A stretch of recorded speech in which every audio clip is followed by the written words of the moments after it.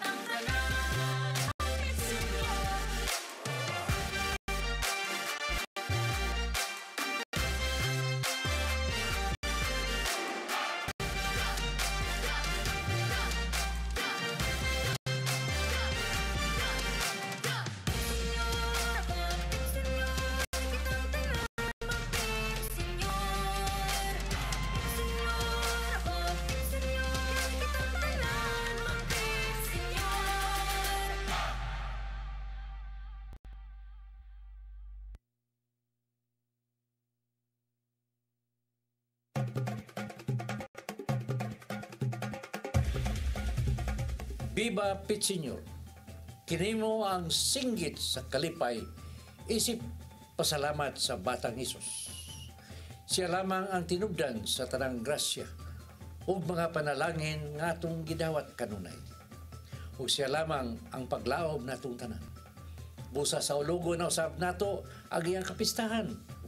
Atong pukaon sa makausapa ang atong pagtuo ug gihatag ang atong mga pagdaig kaniya. Kabaw ang labing balaan nga Ginoo. Dali kamong tanan. Mudungan kita sa kadaghanan sa pagsayaw o pagsinggit. Viva, Senyor. O Senyor Santo Niño, nagampo kami kanimo. Ilawom ning dughan nanghayo kami og pasaylo. Ikaw ang among tigpanalipod ug kadangpan sa among mga suliran ug sa mga kalisdanan. Ikaw ang among patron ning among dakbayan sa Subo, sa Pilipinas ug sa tibok kalibutan. Ako ug ang akong banay, ingon man ang tibok CCTN family, manghinaot ka ninyo ug usa ka malipayong pagsaulong sa Fiesta Senyor. Viva Pitsenyor.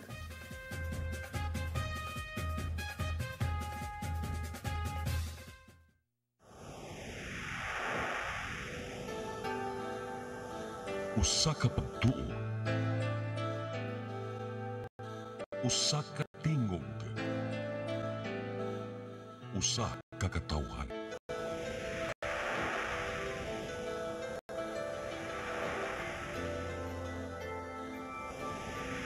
Cebu Catholic Television Network.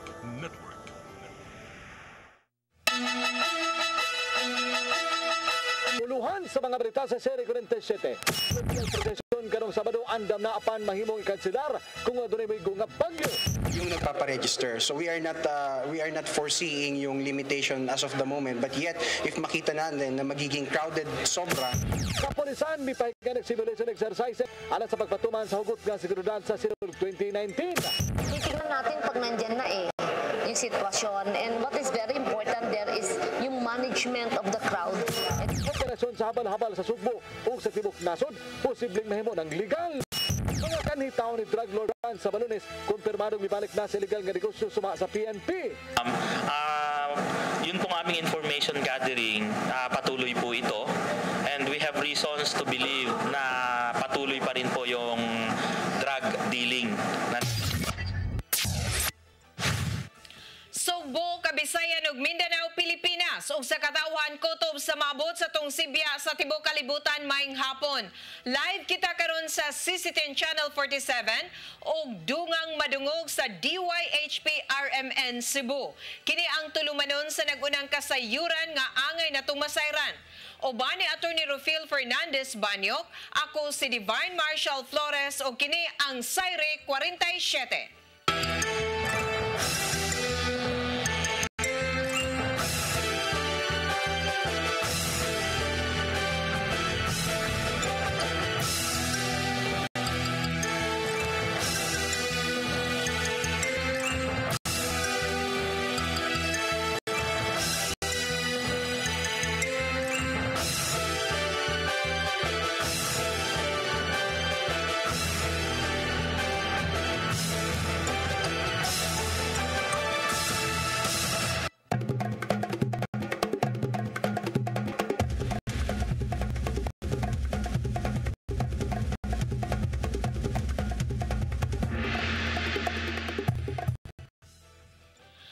Philippine Coast Guard andam na sa ipaygayong fluvial procession karong adlawng Sabado. Giklaro sa Coast Guard nga andam usab kansilahon ang fluvial procession kung dunay moabot nga bagyo dinhi sa Sugbo. Mga barko giawhag nga morehistro sa samang sayupa aron mahatagan sa mga rota nga angeng agian ug aron malikayan nga ma-impound. Ang kasayuran ihatod ni RV Veloso. Nagiusa sa usa ka pagpulong kining sakop sa Philippine Coast Guard Cebu nga gitambungan usab sa sakop Philippine National Police PDRRMO ingon man mga health service volunteers kinalang sa gipangandaman nga fluvial procession nga ipagayon karong Sabado. Giplastar sa Coast Guard ang contingency plans niini isip pagpangandam sa mga posibleng kakulian nga mahitabo sa fluvial procession. Contingency plan, may mga evolutions tayo, yung assumptions natin na in case na may mga scenario like for example collision, bombings, on everything we already presented earlier, may mga contingencies na tayo. Ang province and its resources and its assets will be placed under alert charge. Meaning that if ever na mga instances nga dili makaya sa simbahan o sa city, ang province ang mo-respond. Pamalitan pa man sa pagpangandam nga gibuhat sa Coast Guard, subling mihibaw kini nga kansilahon na niini ang fluvial procession o baka mo shortcut na lang ang vessel nga sakyan sa imahe ni Senior Santo Niño kung gali dunay kakulian sa panahon. Igon ni PCG spokesperson Lieutenant Junior Grade Mike Encina nga usa ka challenge kini kanila. Ito will refer dun sa pronouncement ng PAGASA according po dun sa memorandum circular natin na 02-13, no, guidance of vessel during heavy weather. Kapag meron po na raise na tropical cyclone warning signal dito sa Cebu, well definitely po we will be forced to cancel the Sinulog fluvial parade. Hindi po magiging maulan yung Sinulog fluvial procession natin, and that will also be post challenge po para sa atin, no. In case po na mangyari ito, magiging maulan, do walang weather disturbance, itutuloy pa rin po natin yung fluvial procession. Yet magiging magiging madalian lang. Samtang giawhag usab sa PCG ang mga vessels nga buot mosalmot sa fluvial procession, sanglit hangtod karon gamay pa lang ang mga vessels nga nakaparehistro. Konti pa lang po yung nagpaparegister. So we are not foreseeing yung limitation as of the moment, but yet if makita natin na magiging crowded sobra yung mga divisions natin, in place po yung mga registered vessel, that would be the time na ililimit na po natin. Tataw ni Encina nga 30% sa mga dagkong vessels nakaparehistro na, samtang 70% sa mga gagmayng vessels maoy wala pa nakaparehistro. Ma'am, na-advise na rin po namin sila na magpa-register last week pa lang. Friday po nagpena kami. Alam niyo naman po yung isa sa mga culture natin na last minute na nakabila sa register. So isa rin po ito sa mga challenges na gusto namin i-address, kaya po ngayon pa lang ini-encourage na magpa-register na. Kausap ni PCG Head Lieutenant Grade Alvin Dagari nga seryoso ang buhatan sa pag-impound sa mga vessels nga walay rehistro dito sa Shell Island. Ug mga adlaw mauna ang deadline sa registration sa mga vessels nga buot sa fluvial procession. Hangin karon sa PCG sayo dili na paaboton ang pagrehistro. Veloso, CCTN News. Kapulisan sa siyudad sa Subo dayon kahapon og simulation exercises pagpangandam sa pagpatuman sa hugot nga seguridad sa sinulog 2019. Laing drill himuon kapulisan sa ubang lugar nga lakip sa maagian sa solemn procession o sa sinulog Grand Parade. Ang kasayuran ihatod ni Chris Liga. Napulo ang hagpa sa mak nga pagbuto sa bomba atol sa simulation exercises kon drill sa kapulisan sa siyudad sa Sugbo sa Cebu City Hall grounds kagahapon. Gikordon gilayon sa kapulisan ang crime scenes aron way makasud nga mga tao. Unang lisud sa crime scene sa masakop sa explosive ordnance disposal kon EOD o K9 dogs aron sa pagsusi kung wala ang bomba nga butang sa lugar. Niabot usab dayon ang masakop sa quick response team o niatiman sa mga biktima kunuhay sa pagbuto sa bomba. Gaano kaganda ang plano kasi titingnan natin pag nandyan na yung sitwasyon, and what is very important there is yung management of the crowd and management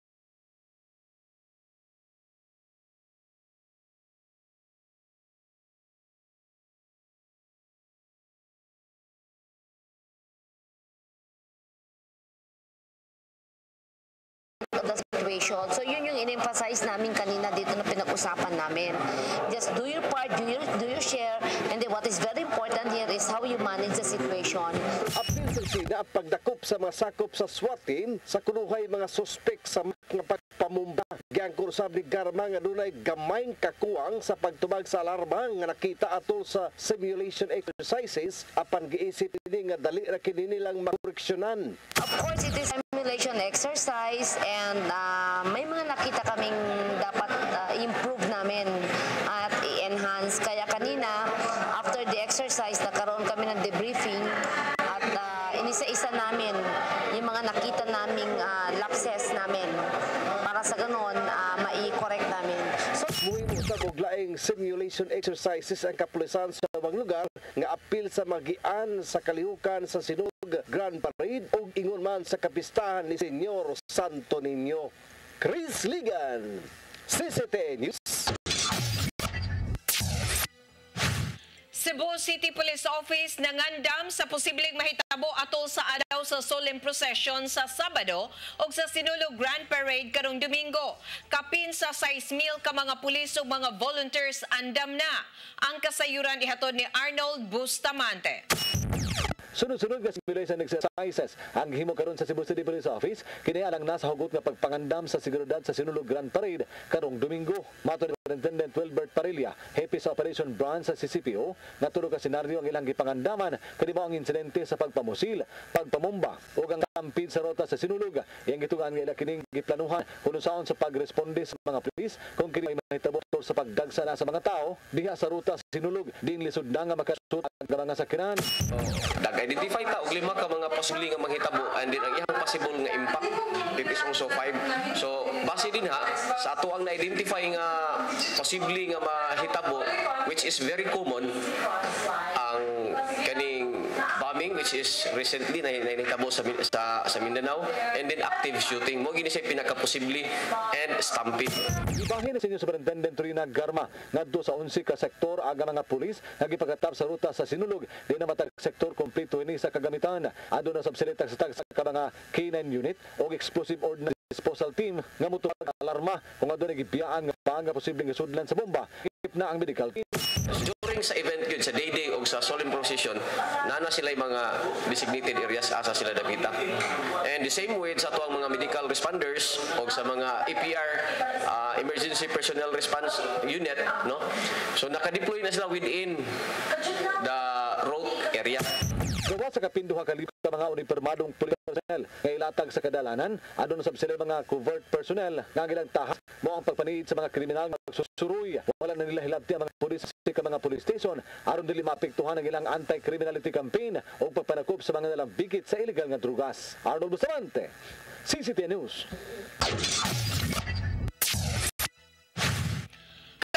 Sa siyudad sa Subo, miandam na sa Devotees City nga kapuy-an sa mga deboto sa Santo Niño, gikan sa lagyong dapit nga way kapuy-an dinhi sa dakbayan sa Subo. Gipasalig nga luwas ang tanang deboto nga diha mo istar sa Devotees City.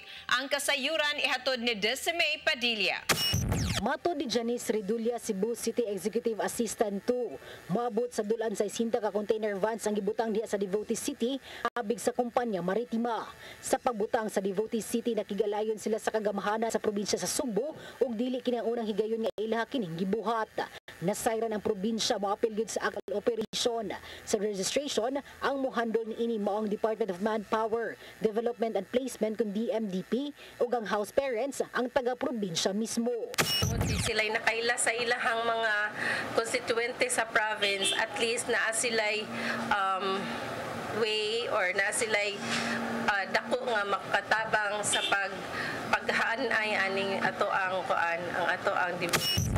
Dili mo menos sa usa ka gatos ka empleyado sa probinsya ang apil ni ining Devotees City. Sa miring tuig, niabot sa kapin 3,000 ang nagparehistro sa Devotees City ug karong tuiga, gipanglantawan nila nga ingon niya na gihapon kadaghan ang magparehistro. Gumikan kay di kayo daghan ang container vans, dunay tents nga gipuno ang syudad aron ma-accommodate gyud ang tanan nga mga deboto. Supposedly sa una amo na siyang gikuan nga 40, but as of now most probably mga 40 to 50 siguro ang ato ang ipasulod. Usually manggod dili manggod na sila mo stay. Iguro na sila ibutang ang ilahang mga gamit pero manggawas ra jud na sila. Muanha ra siguro na sila kasagaran na sad anak mga tug kay ang mga bata ra sad ug mga mama kasagaran na sad sa mga lalaki sa gawas ra sad na sila kay mga maligya na sila. Dunay mga taga-laing lugar sama sa Dumaguete, Bantayan, Bohol ug uban pa ang mudagsa sa Devotees City. Sa iyang pagparehistro, dunay rekisitos nga pangayoon sama sa bus ticket nga gikan sa Karkar ug gikan sa Danau. May tungod sa seguridad sa Devotees City, si Redulia miasoy nga less security. Gani ang probinsya, tabang gyud ang pagbantay sa seguridad sa pit. Nasuta sab nga dunay house rules nga ipatuman sa Devotees City. Yes, may Pabilla, CC10 News. Sinulog tickets padayong gidagsa sa mga buot mo saksi sa mga kalihukan sa Cebu City Sports Complex. Kini sa kaliawag ang mga Subuanon nga musayo pagpalihog tickets samtang doon na pa'y nahibiling mga slots. Colored coded ang mga sinulog tickets, then ang labing mahal mapalit sa tag 3,000 pesos o 1,000 ka pesos ang labing barato. Mapalit ang sinulog tickets sa Cebu City Sports Center o ito usab ang langay nga pagbaligya niini aron dili ma-duplicate og malikayan ang mga pike nga mga tickets. Ako gis lang gi-advise nga kinahanglan mo ani gid sila nga kana ang earlier lang gyud kay ngano first come first serve man gud ang amo ang kuan gud ang among ang service lang gyud diri. So kinahanglan kay kung magdugay sila so tuwa na sila dapit sa pinakataas, so more or less kinahanglan mo sayo gid sila kay mo open among gate is 7, so before 7 na gid sila diri. Mosunod, operasyon sa habal-habal sa Sugbo ug sa Tibok Nasod, posibleng mahimo ng legal at tangi sa pagpalik sa Sayri 47.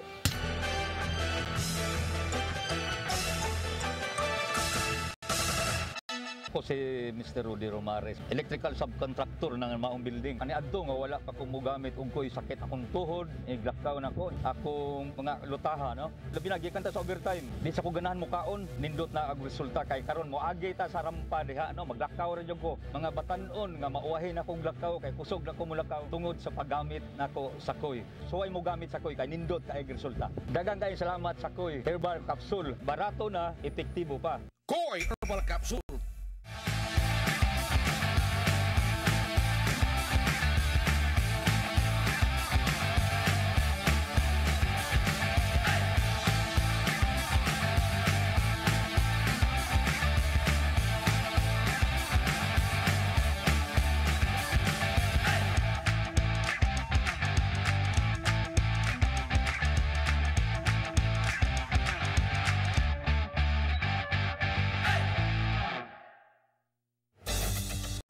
Ako si Super Gabriel Bonhoc, usa ko ka magsisibya naa say sideline nga nagnegosyo og lechon baboy. Dili kalikayan sa kadaghan akong trabaho na nagyoy sakit-sakit unya kinahanglan sa dayon tag suporta. Pagpar na ko sa K-Max capsule. Nakauyon akong lawas. K-Max capsule sab mo matag adlaw aron atong lawas nga maoy puhunan ra nato. Perming baskog, perming lagsik. K-Max capsule kay to the max ang K-Max. K-Max capsule. Sa una, vitamin E jud ko. Pero sukad nag-Astax 9 ko, feeling na ko, ninindot akong skin og aura. Gamutay vitamins ko sa una. But with Astax 9, lagsik ko ug daghan kog mabuhat in a day. Energy booster ginako ang Astax 9. Productive ko sa ako ang work, business, and sports. With proper diet and exercise, Astax 9 helps give the vitality and beauty you need para good vibes. IPI, your wellness, our passion. Mahalagang paalala, ang Astax 9 ay hindi gamot at hindi dapat gamitin panggamot sa anumang uri ng sakit.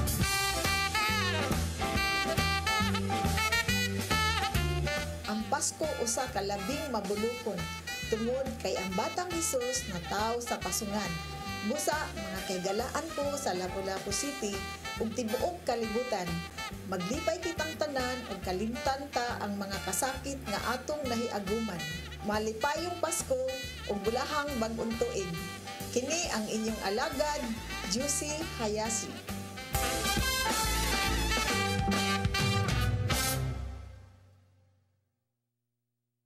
On behalf of Fairchild Cooperative, I would like to thank all the members who have been with us all these years and who continue to support and patronize our services.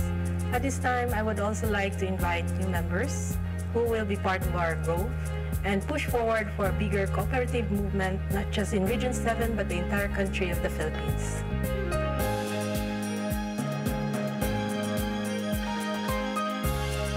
Fairchild Cooperative. Your cooperative, your community, your partner for life.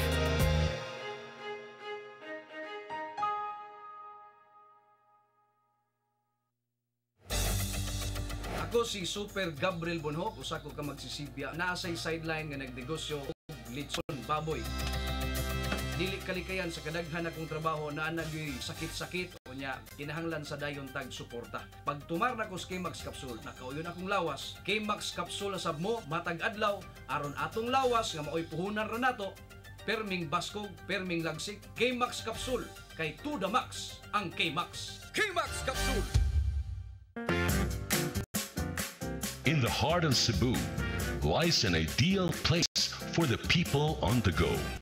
Uncle Tom's Cabin Hotel gives guests a convenience of quick and easy access to Cebu's business centers. Offers spacious rooms furnished with all the modern-day amenities. Uncle Tom's Cabin Hotel, located at MP Yap Street, Barangay Capital Site, Cebu City. For reservations, call 032-888-8667.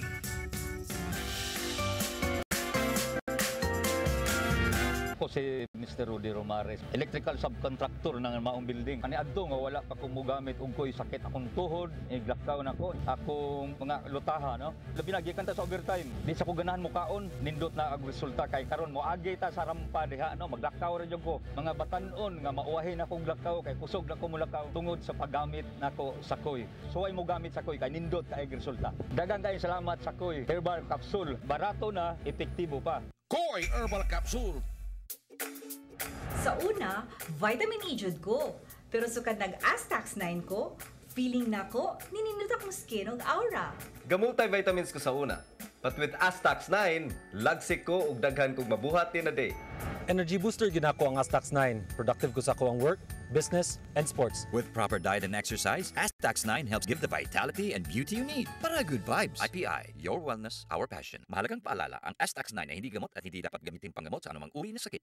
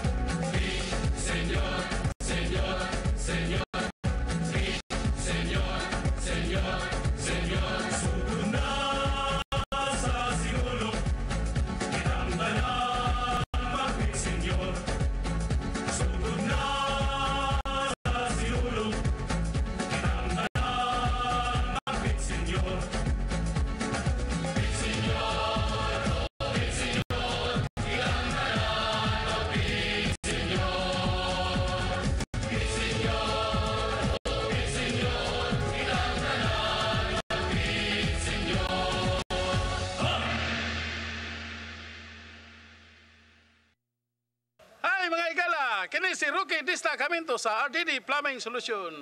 Happy Pista kanyang tanan, Pit Senior!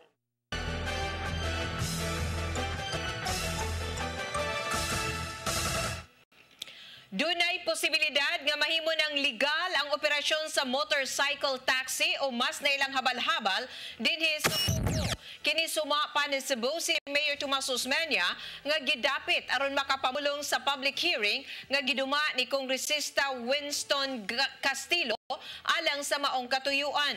Matod ni Osmeña nga umulon sa House Committee on Transportation ang resolusyon nga nag-awhag sa Department of Transportation pagpagawas og executive order nga mag-ila sa balhabal nga legal mode of transportation.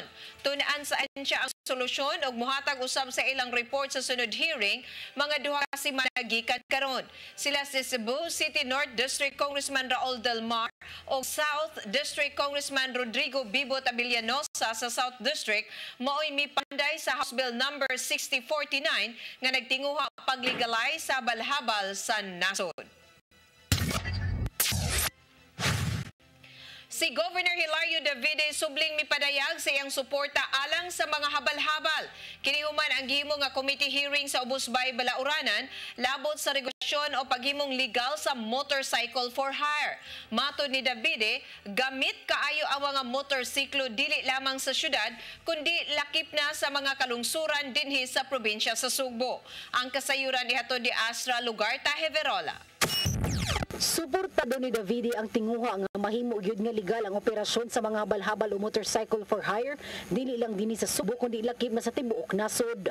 Ang Ubos Balay Balauranan himo og committee hearing labot niini diin si Cebu City Mayor Tomas Osmeña subli usab nga niatubang sa mga kongresista og nipadayag nga mukulaps ang ekonomiya sa Sugbo kun dili itugot ang regulasyon sa mga habal-habal. Matod ni Davide daghan ang mga tawo nga nagsalig sa maong matang transportasyon gani sa mga kabukiran ug hilit nga dapit sa probinsya sa Sugbo. Mao kini ang dali nga kasakyan aron makaabot ang kabataan sa mga tunghaan ug ang mga ginikanan sa merkado sa poblasyon aron mopalit og supply sa pagkaon.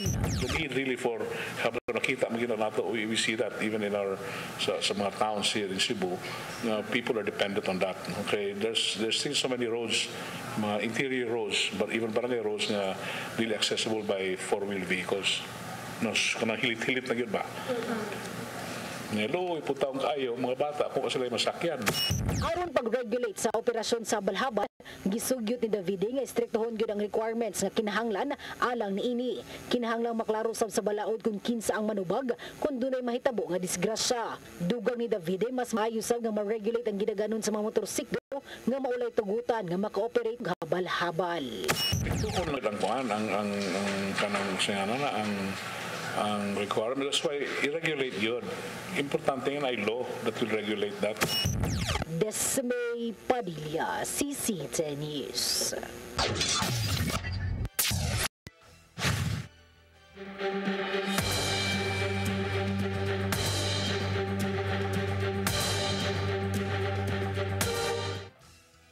Mga empleyado sa Kapitolyo hugot nga gipahimangnuan nga dili mag-apil-apil sa politika taliwa sa nagkaduol ng piniliay sa buwan sa Mayo. Si Governor Hilario Davide miingon nga manubag sa balaod katong mga empleyado nga mangampanya alang sa bisan kinsang kandidato.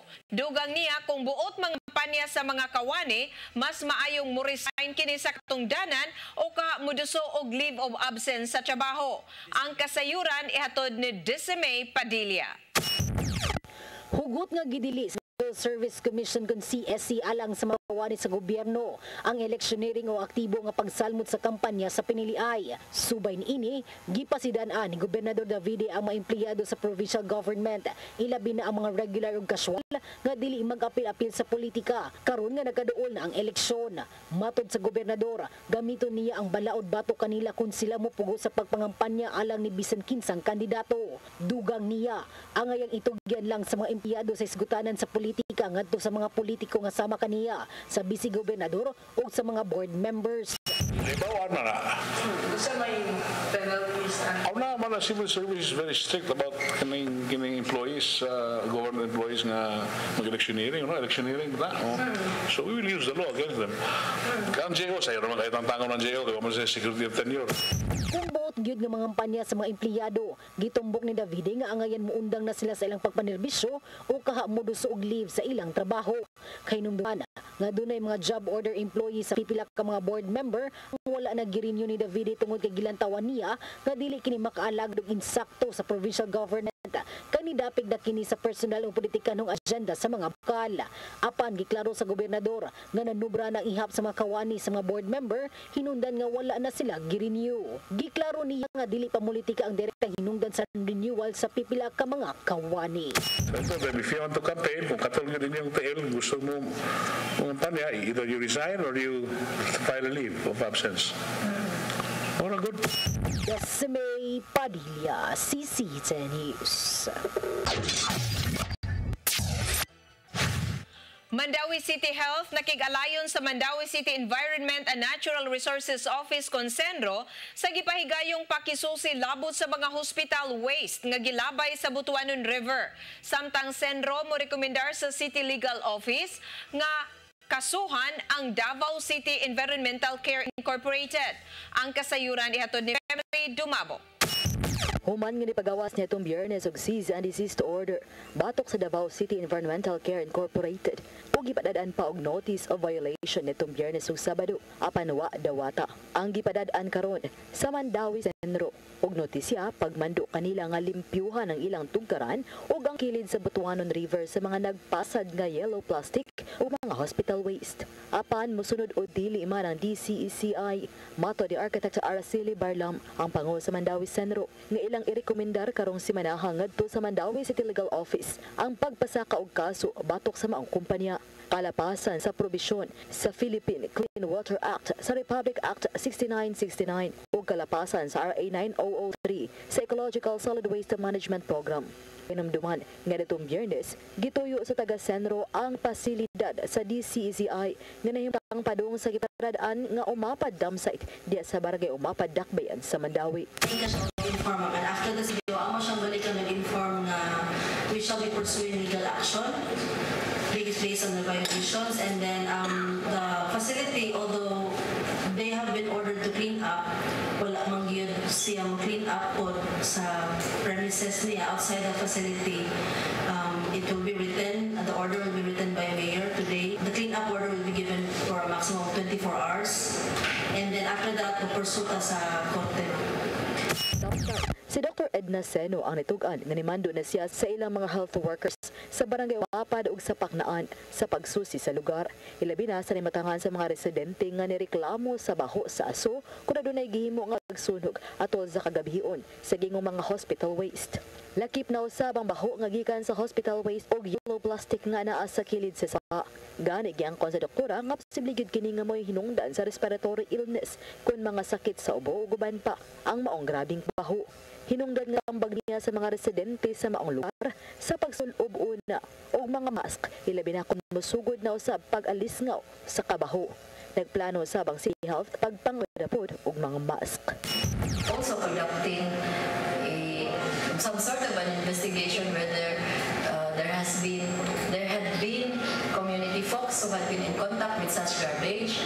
Atong staff dito sa health center sa Paknaan nag-inform na nga mo na complaint sa mga residents dito nga area kana yung na-smoke especially in the evenings. Unya adto ang direction padung yun sa Paknaan. So we will be including that investigation. But Mary Dumabok, CCTN News. Tinguha sa probinsya sa Sugbo nga mas mahimong andam og resilient panahon sa emerhensya o kalamidad. Subay niini ang kapitulyo ni Sudo kasagutan tali sa Philippine Red Cross alang sa pag-enroll niini sa ilang mga empleyado isip rehistrado nga mga volunteer sa grupo. Ang Memorandum of Agreement nga gipirmahan nila ni Governor Hilario Davide o Red Cross Secretary General Elizabeth Savalia unang giaprobahan sa unta provincial pinaagi sa usa ka resolusyon sa miaging tuig. Ubos sa kasabutan, ang mga volunteer mo paubos sa training labot sa disaster management, preparedness and response o ang PRC mo'y mangulo sa courses nga maglambigit sa kaluwasan. Aron pagproteher usab sa volunteer, i-cover sila og membership accident insurance benefits sa Red Cross. This is very important for the Philippine Red Cross because this means attaining our objective of really being able to train so many people in preparedness because the name of the game now is resiliency. Nagsugod na ang Division for the Welfare of the Urban Poor sa clearing operation sa dapit nga nasunugan sa Barangay Dulho Fatima ning Dakbayan. Kini alang sa pagpatuman na sa reblocking. Matod ni DIWAP Operations Chief Genevieve Alcoseba, tugtan nga masalvage sa mga biktima sa sunog ang pwede pang mapuslan nga mga housing materials sa dili pa hingpit nga ipatuman ang total ground zero. Napanglantawan ni Alcoseba nga mahuman ang clearing operation sunod semana aron makapadayon sila sa pag-survey sa home lots. Makatabang ang survey pag ila sa ginaghanon sa mga structures ubos sa city-owned property o private-owned property. Ang pagpatuman sa reblocking scheme, nagpasabot nga mo-obserbar sila sa 6.5 meters nga road distance o pathways nga 3 meters ang gilapdon. Dulan 400 ka mga panimay ang gilamoy sa kayo sa maong sunog o may abot sa 659 ka pamilya ang apektado.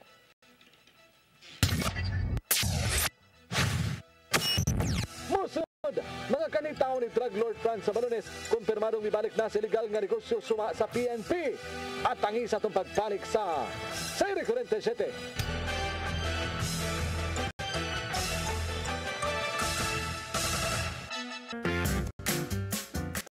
In the heart of Cebu lies an ideal place for the people on the go. Uncle Tom's Cabin Hotel gives guests a convenience of quick and easy access to Cebu's business centers. Offers spacious rooms furnished with all the modern-day amenities. Uncle Tom's Cabin Hotel, located at MP Yap Street, Barangay Capital Site, Cebu City. For reservations, call 032-888-8667.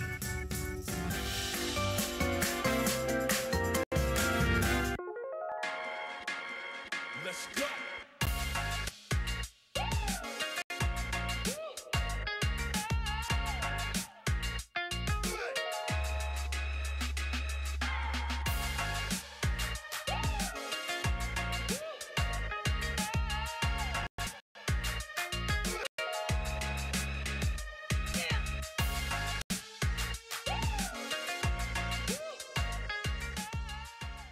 Ako si Mr. Rudy Romares, electrical subcontractor ng maong building. Ani adto nga wala pa ko mogamit og ko'y sakit akong tuhod, iglakaw na ko, akong mga lutaha, no. Labi na gikan ta sa overtime. Di sa ko ganahan mo kaon, nindot na ang resulta kay karon mo agi ta sa rampa diha, no, maglakaw ra jud ko. Mga batan-on nga mauwahin akong lakaw kay kusog na ko mulakaw tungod sa paggamit nako sa koy. So ay mo gamit sa koy kay nindot kay resulta. Daghang kay salamat sa koy herbal capsule. Barato na, epektibo pa.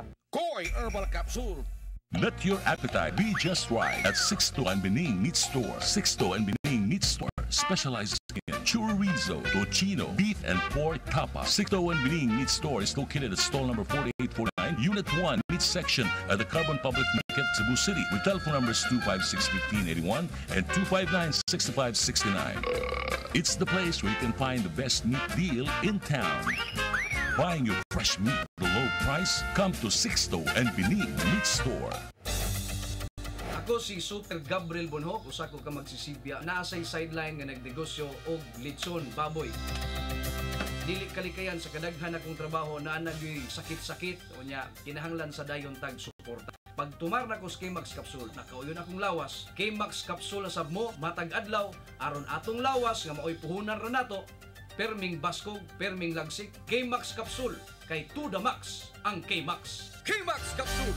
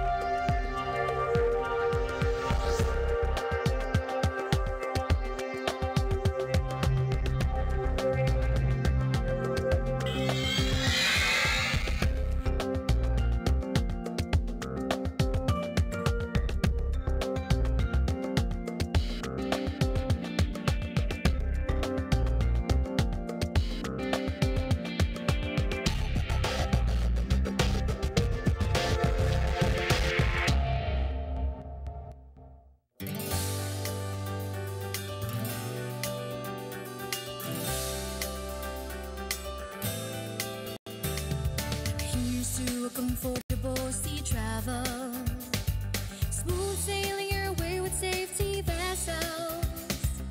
Our ships are built for efficiency, the easy way to great accommodation at sea.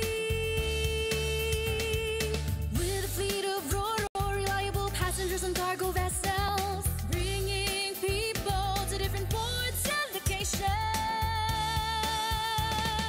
Rob the Shipping, bringing back fun and joy of sea travel. Rob the Shipping Incorporated is your choice for vessel.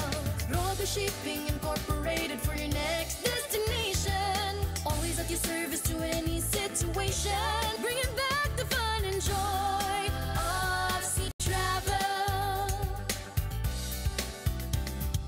Well maintained and steered to the highest standard. Good condition, clean, safe, and rides are fast. Relax and enjoy with convenience, always providing you the best service. It's Rob the Shipping Incorporated, bringing back the fun and joy of sea travel.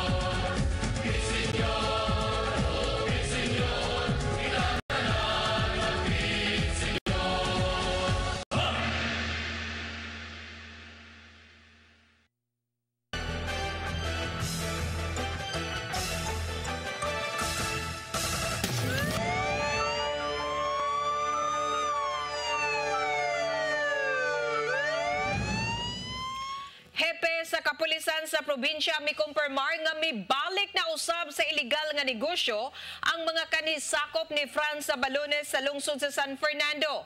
Kinibisan pa sa paghingasog sa gubat batok sa illegal nga drugas. Ang kasayuran ihatod ni Arnold Bustamante. Wala gisalikway sa hepe sa Cebu Provincial Police Office Senior Superintendent Manuel Abrujina nga mibalik na usab sa ilahang naandang nga illegal nga negosyo ang mga kanisakop ni Franz sa Balones ang miangkon nga drug lord sa Sugbo. Mato ni Colonel Abrujina nga padayon paghihapon ang problema sa illegal nga drugas sa lungsod sa San Fernando. Kanin na bago lang, doon na nga dakpa na mga bagong police personnel nga destino sa mong lungsod. Wala nang mitugan si Chief Superintendent Dibo Sinas nga nakadawat sa report nga aga mga gaway kanato ni sa Balones nga nangawagtang human milingkod sa Presidente Rodrigo Duterte. Mibalik na sab sa ilang pagpamarigyag illegal nga drugas. Yes, ma'am. yun pong aming information gathering, patuloy po ito. And we have reasons to believe na patuloy pa rin po yung drug dealing na nangyayari sa San Fernando. In fact, just last night, nagkaroon na po kaagad ng operation ang bagong personnel ng San Fernando under the leadership of Police Chief Inspector Pasqui. Ang Police Regional Office 7 hugot nga nagmonitor karon sa Lunes sa probinsya Sugbo tungod sa posibilidad nga lakip kining nga mibalik usab sa pagpadagan sa illegal nga drugas. Giangko ni Abruhina nga nakadawat sila impormasyon nga nasigpatan si Sabalunes sa San Fernando apan nila pa kining ipaubos sa validation kunon sa kini katinuod. We are validating reports. We are receiving reports na may mga instances ng may presence po yung subject person. But then we have to validate po itong report na tinatanggap namin. Bang sa nang labay nga mga buwan nangasikop sa gihimong anti-drug operation sa kapulisan sa probinsya ang mga kauban kinadto ni Sabalunes bilang usan niini napatay sa nitubong ambos sa Argao ug ning Bagulang kadtong konsyal sa lungsod nga gipatay usab sa riding in tandem. Ano Bustamante, CCT News.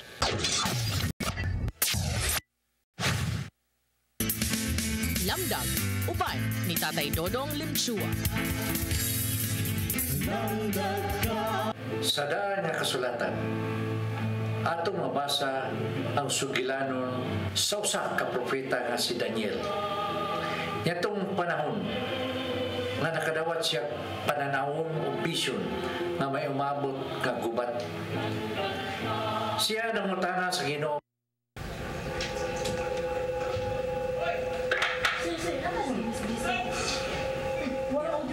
usa ka nga misulti kaniya nga ang iyang pag-ampo na dungog sa ketesan.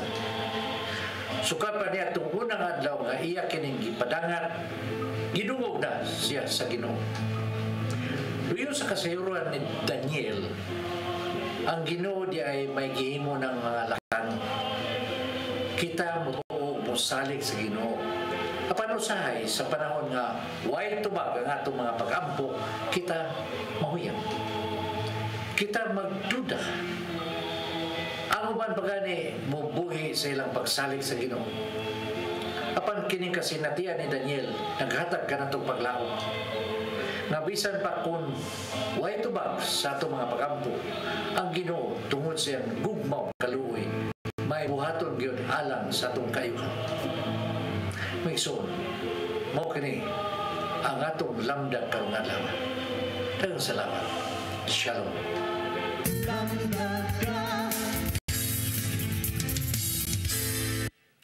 Mo kato naglangkob sa itong mga balita sa Sayri 47. Sa nga ni Atty. Rufil Fernandez Banyok, ako si Divine Marshall Flores. Hantod ugma dinhilang sa inyong paboritong tulumanon, Sayri 47.